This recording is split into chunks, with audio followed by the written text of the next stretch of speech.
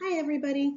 Hopefully you attended our Teams class meeting, and we should have covered this in our Teams class meeting, but we talked about this quote by Confucius. It says, "Lead the people by laws and regulate them by punishment, and the people will simply try to keep out of jail, but will have no sense of shame. Lead the people by virtue, and they will have a sense of shame, and moreover will become good." So we talked about these two questions in association with that quote. How does Confucius believe people should be led, and why does he believe that it is the best way? So we talked about basically how he believes that relying on harsh punishment and military power to govern is not the best way to govern, because people aren't becoming good. They're just doing things out of fear. So we are going to talk today on thinker Confucius.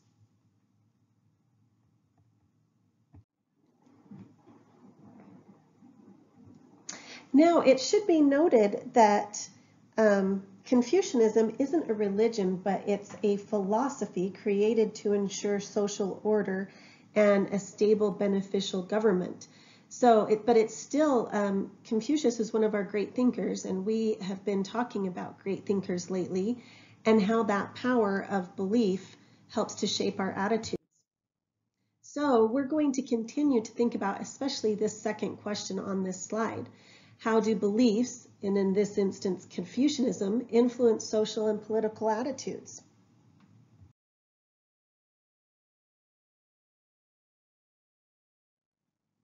So Confucius is considered to be one of the greatest Chinese thinker, and like Aristotle, Plato, and Socrates, he had a huge influence not only on the people that immediately surrounded him and his students, but also on Greater China. So he was born in 551 BC to a poor but noble family. Actually, his father died when he was 3, so he was brought up primarily by his mother. And he studied hard, and at 15 years old, he decided to spend his life in the pursuit of learning, and he studied classic Chinese works, and he had the philosophy that he would teach anyone, no matter their social or economic status. Now, this was pretty progressive, because before this, it was only rich people that would afford tutors, and they would pay tutors to teach their children. But Confucius believed that every man should have a way to improve his situation. So he talked to different rulers on how to govern.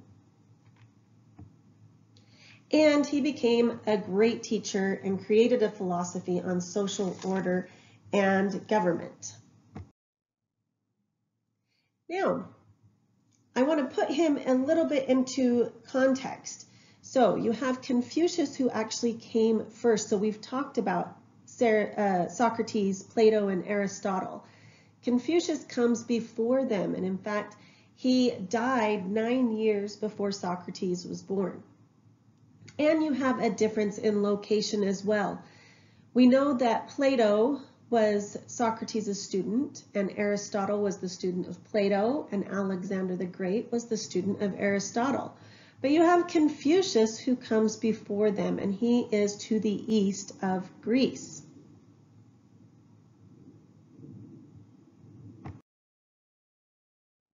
So right now I would like you guys to pause this video, and I want you to go to Canvas, and I want you to watch that video that I posted on the life and background of Confucius, so that we can get a little bit of perspective on his background. And while you're watching the video, I want you to consider 2 questions.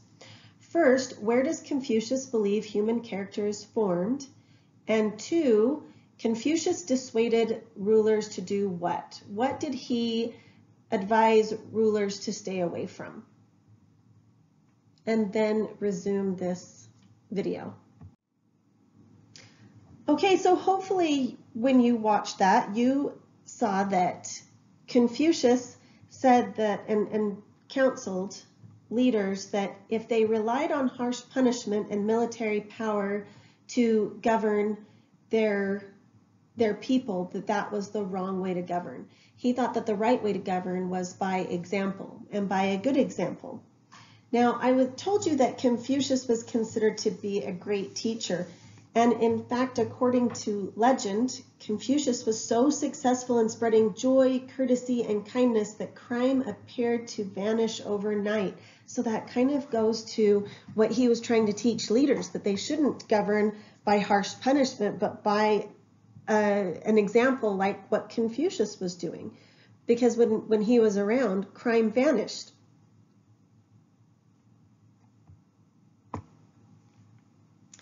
So Confucius taught that people should conduct their lives on two basic principles. Ren, which is concern for others, and Li, which is appropriate behavior. So Ren, some people translate this to mean humanness or humaneness and kindness or love. So he believed that everyone should conduct their lives with kindness and love. And then Li is appropriate behavior, and this is sometimes translated to mean social rituals. So Confucius believed that if everybody practiced these two things, that society would be able to function at its best.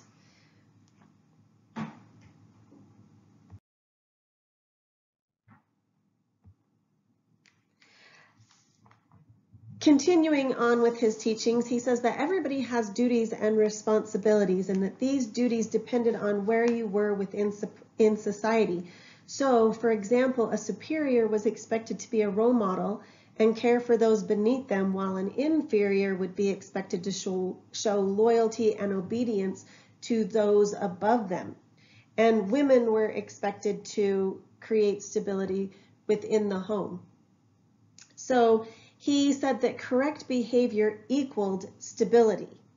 And he really focused on the family. The family was a big focus for him. So I really want you to think about how that connects to either your beliefs or to the other great thinkers that we've talked about.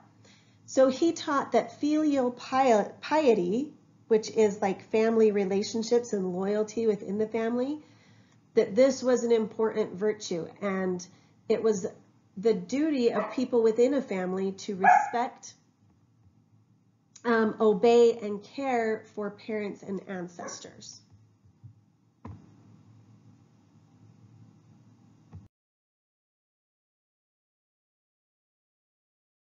For example, a child was expected to devote themselves to their parents in their lifetime. So if a parent died, it was up to the children to honor their memory and perform specific rituals. So Confucius also taught specifically about 5 basic relationships that everybody has.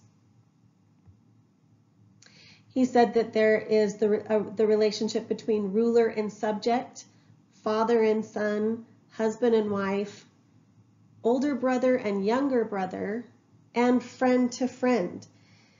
So he said that it's only in this last relationship between friends that there was equality between both individuals in the relationship. So for example, an older brother is always going to be superior to a younger brother, and men were always going to be superior to women. But between friends, there's going to be an equal relationship there. Confucius taught that a ruler had the responsibility to have a good government. So, meaning he believed that rulers should always rule by example.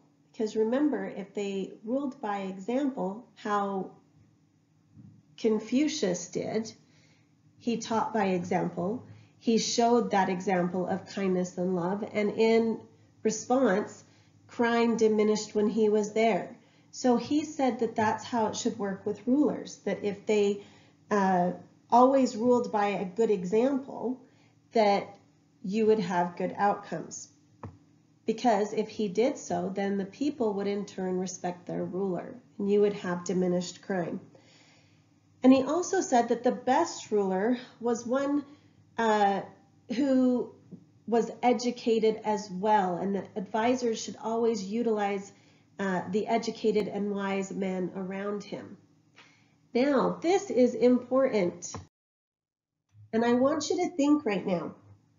I want you to think how this idea of having it be important to have educated rulers is similar or different to the thinking of Plato and Aristotle. Think back to our other discussions. Think back to our discussion on Plato and our discussion of democracy and how Plato believed in democracy, which is the people having that voice and that popular consent. But then I want you to think about how Aristotle believed that you couldn't just have democracy or it would equal mob rule, and that you had to have this mixture of aristocracy, which is educated people, and democracy, and those two combined make a better government. Who is Confucius like? Would he be more like Aristotle, or would he be more like Plato? And why? Well, after thinking about that, he would be more like Aristotle, because he did believe that an aristocracy was important. You did have to have leaders who were educated. So now we're going to take a closer look at just 8 of some sayings of Confucius. Remember, his students actually revered him so much that they took his sayings, because he didn't write anything down in his lifetime. His students took his sayings and they collected them into a book, and in English it's called the Analects of Confucius. So we're going to look at a couple of his sayings and we're going to figure out what the main idea is. So I'm going to do the first one with you.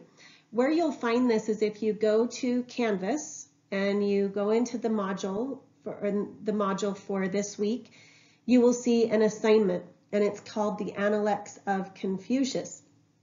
And we're going to look at the very first one. So if you want to get that open, then we're going to look at this saying. It says, Confucius said that when you meet someone better than yourself, turn your thoughts to becoming his equal. When you meet someone not as good as you are, look within and examine your own self. So what we want to try to do here is we want to come up with the big idea of this teaching. How are we going to summarize it? I don't need a great big long explanation. I just want you to tell me what that is saying in our real world language. Okay? So if I look at this quote and I'm trying to come up with a big idea, I'm going to say that it's basically saying that we should always try to be the best version of ourselves. And we can do this by reflecting and following the examples of others. So that's my one sentence summary. It's saying that when I meet someone that's better than me, instead of just saying that person is amazing and then not changing myself, I should try to be just as good. I should take something that I think is awesome about them and I should incorporate it into myself. And when I meet someone that isn't as good as I am in some area, that instead of just being like, yeah, I rock, I should constantly re-examine, how can I be better? So my big idea for this one, how I would summarize it in one sentence, is always strive to be the best version of yourself through self-reflection and following the examples of others.